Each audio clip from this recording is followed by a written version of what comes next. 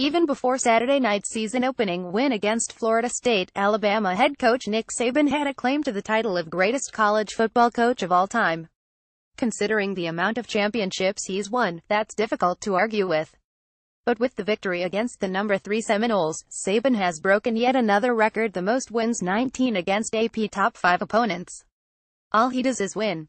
Pic.twitter.com 706KL4FS, ESPN. It is September 3, 2017. Fittingly, the win over FSU broke a tie with legendary Seminoles coach Bobby Bowden.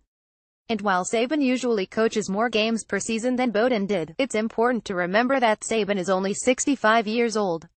Bowden coached Florida State until he was in his 80s. Should Saban stick around that long, he could make this record untouchable, especially if he keeps scheduling challenging early season games such as this one.